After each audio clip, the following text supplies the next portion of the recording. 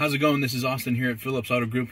I want to show you just how easy it is to connect your phone via Bluetooth and then set it away with the wireless charger and forget about it.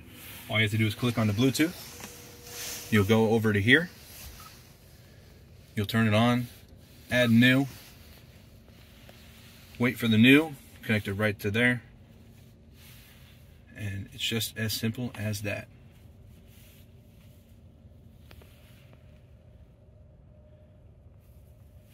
Use CarPlay and you have it all wirelessly. Next, okay. Just like that, you should see it switches right over.